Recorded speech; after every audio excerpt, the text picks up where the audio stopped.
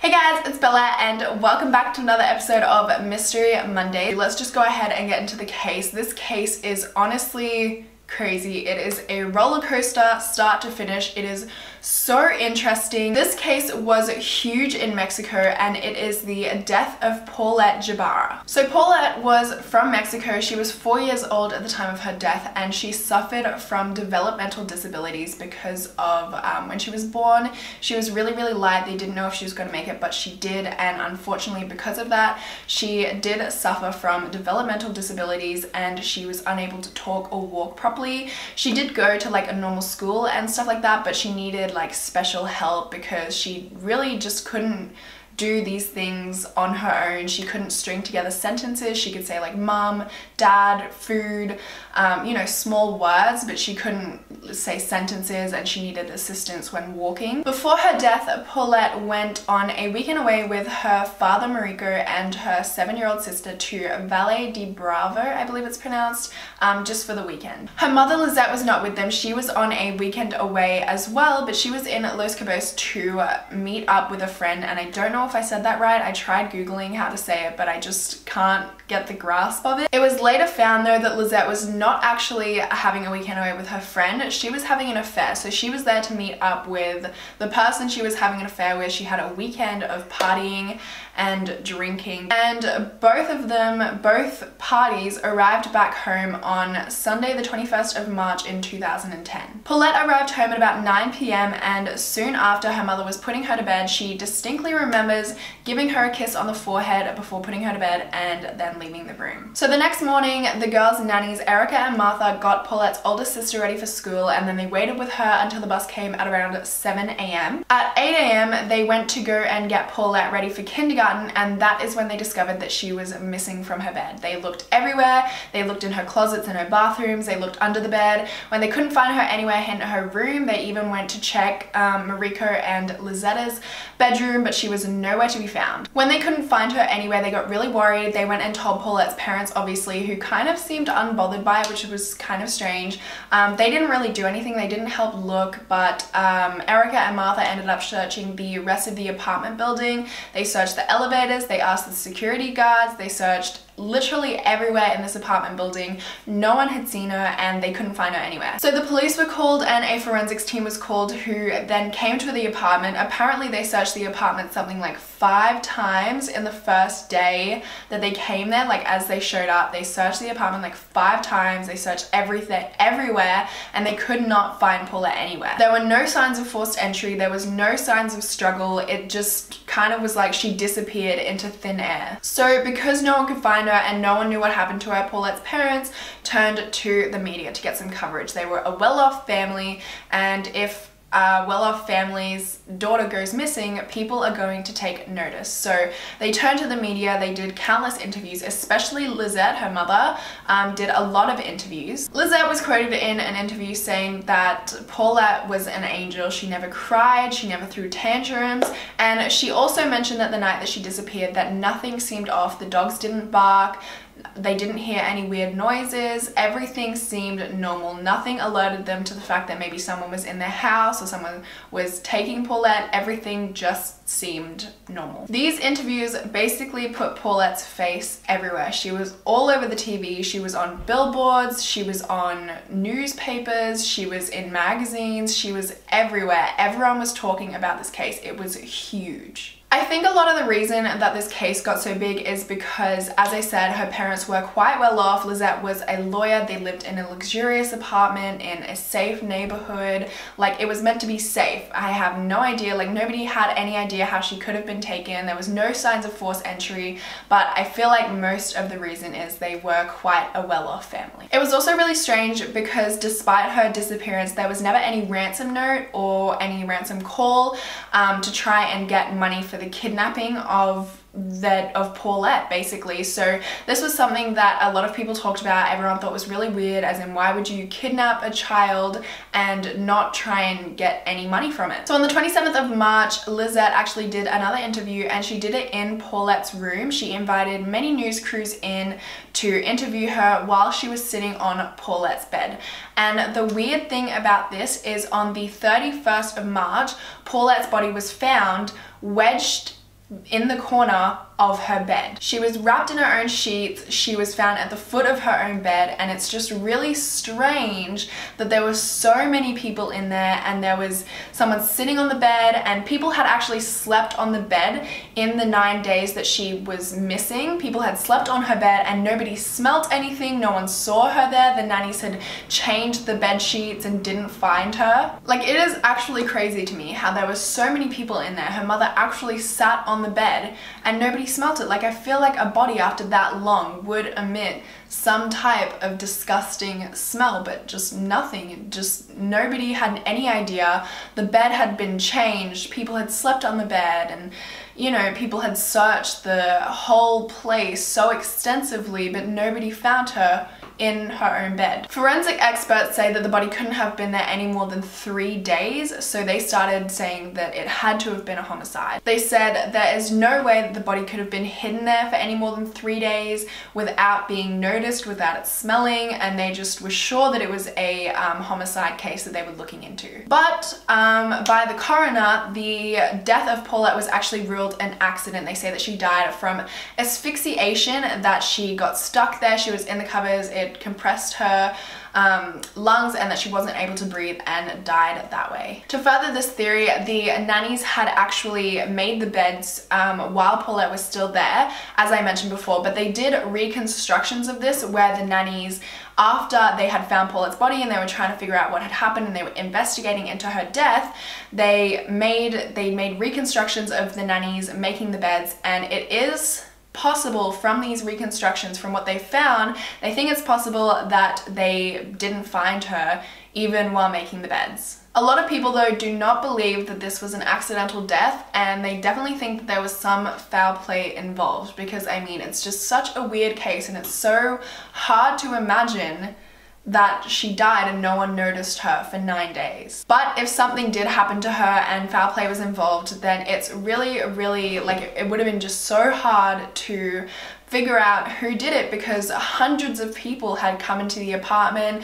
There was footprints everywhere, fingerprints everywhere, DNA everywhere. People had just come in and out.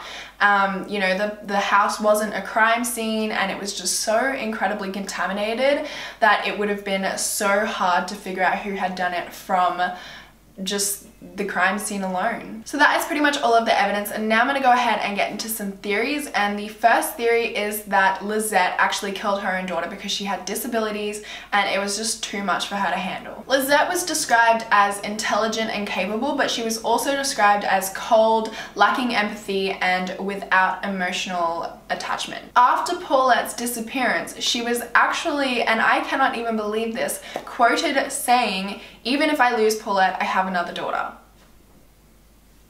That just blows my mind. She didn't show any signs of grieving, which is why a lot of people think that she is guilty. When she was accused, she just seemed defensive, she seemed anxious, she seemed unempathetic, and she seemed angry. So I think I already mentioned this earlier, but I didn't mention that this was only discovered after Paulette's body was found, that her parents had been lying the whole time. Lizette and Mariko did not help look for her body at all. They didn't even call the police. It was actually Mariko's sister, I believe it was, that called the police after hearing it from Mariko's brother. Just seemed like they were really disinterested in the whole thing, and when the nannies told them that Paulette was missing, they just seemed, you know, kind of blasé about it. It just was just another day, it was another thing, like they just seemed so unbothered by it, both of them. Most people in Mexico who knew of this case think that Lizette is guilty, just because of the way that she was acting and just everything around this case. I feel like most things point to Lizette if foul play was involved. Lizette at one point actually tried to point the finger at her husband, saying that he was guilty, which leads us to the next theory, that Mariko is the one that killed Paulette. Some people even think that maybe Paulette was dead before they got back from their holiday. I'm not really sure how that would work. I don't know if they flew back from their holiday or if they drove. It wouldn't make sense if they flew if she was already dead, but some people think that it's possible that she was already dead before she got back from her holiday. Alberto Bazbaz, he was the Attorney General for Mexico at the time of Paulette's murder, and it's said that it's possible that he covered it up for Mariko because they were close friends at the time. So it is possible that, you know, Mariko's wealthy and they're friends and he's an attorney general. So it is possible that he helped to cover up the case for him. Baz was also adamant that Lizette had something to do with the murder. He just 100% thought that she killed Paulette and he was trying to point the finger at her the whole time. And I guess that seems like something that you would do if you're trying to cover up for someone, is try and shift the blame from the person who is guilty to someone else to give reasonable doubt or to just shift the blame. But with that being said, it's not, you know, the craziest thing in the world that he thought it was her, because as I said previously, most people in Mexico thought that it was her. Another theory is that both of the parents were actually involved and that it was a staged kidnapping so that they could get some money, because apparently they were having some financial struggles. They didn't know if they were going to be able to afford the apartment that they were living in, afford the life that they were living. They were having marital problems. As I said before, Lizette had an affair at the time of Paulette's disappearance. So the theory goes that maybe they staged a kidnapping so that they could extort money from Paulette's grandparents and from the government and the media and the people of Mexico. So the theory goes that maybe they staged the kidnapping so they could extort money from Paulette's grandparents, from the government, from the public, hence all of the interviews where they're asking for their daughter, pleading for their daughter, and making it such a big deal. I mean, of course they're making it a big deal, of course. I'm not saying that, you know, what they're doing is wrong, but the theory goes that that is why they did so many interviews all of the time, is so that they could get some money for her kidnapping. It's believed that maybe they hid Paulette in an air duct, and they said, wait here, we'll come get you. And obviously, you know, she has these disabilities where she can't say anything and she can't walk, she needs help, assistance walking, so they left her in there and they said, we'll come get you. But then the case just blew up and it got so huge that they couldn't get back to her in time and she suffocated before they managed to get back to her. So another thing in this theory I want to mention is, I'm not sure how credible is this, I only saw this on one source. So the district attorney at the time of the disappearance was Alfredo del Mazo Maza, I believe that it's pronounced, and he was friends with Lizette and her family. So basically some people believe that the investigation was just, you know, rigged from the start. It's strange that the house was apparently searched 5 times and nobody found anything. Nobody found her when she was in the house, wedged at the foot of her bed, and they searched it 5 times apparently. Another thing is, apparently when investigators arrived at the scene, they were not allowed to look for anything other than forced entry, and pretty much as soon as they started looking, they were ordered to stop looking. So it's possible that the case was covered up by the district attorney because of the relationship with Lizette's family. I mean, there's so many inconsistencies in the case and in the search for Paulette's body that I definitely would not put it past a cover-up for this case. Another theory is that the nannies had something to do with it. This has little to no evidence at all. There's pretty much a theory for every single person in the family and that they did it, and people who were in the household. There's a theory for all of them, and one of them is that the nannies had something to do with it because they were the ones who were looking after the girls and they were the last ones to see her. Well, I mean, not the last ones to see her, but they were the ones who discovered that she was missing. They're also the ones who made the bed while Paulette was missing, but still at the foot of the bed. Another theory is that Paulette's sister accidentally killed her. They say that she was jealous of the attention that Paulette received, because obviously she got more attention because she needed more attention because of her disabilities. But some people think that maybe Lizette and Mariko were fighting on the night that they got back, the night that Paulette disappeared, which wouldn't be too far-fetched considering they were having marital problems.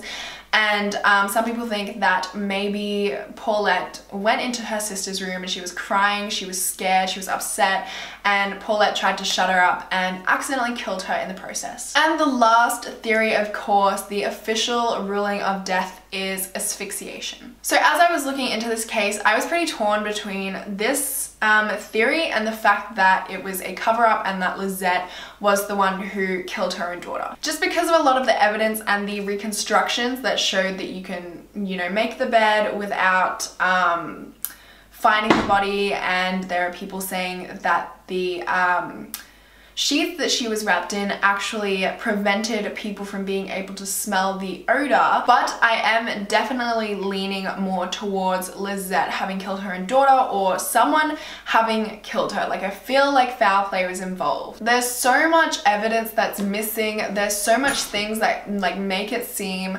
like this was or is a cover-up. The forensics team said that she could only have been there for 3 days before they found her, and said that they were most likely looking into a homicide case. I mean, the fact that nobody thought to bring in any cadaver dogs, considering they did with the Madeleine McCann case, and she was just missing, she still is missing, and they still brought cadaver dogs in for that. So I feel like they should have brought cadaver dogs in for this case, and if they did, then it would have alerted them that she was either at the bed or she wasn't there because, you know, somebody killed her. You know, the whole scene was contaminated. So many things were just done wrong.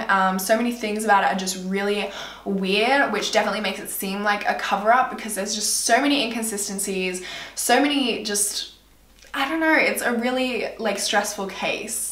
And if it's not a cover-up, then the police honestly did such a shitty job with this case. It's unbelievable. So that brings us to the end of this case. I really hope you guys enjoyed. I would love to hear your opinions in the comments down below. Make sure to give this one a thumbs up if you do enjoy these Mystery Mondays and want me to continue making them. And do leave down any evidence that I may have missed, or anything that you know about the case that I didn't include in the video. But I really hope you guys enjoyed, and hopefully I will see you guys in my next video. Bye!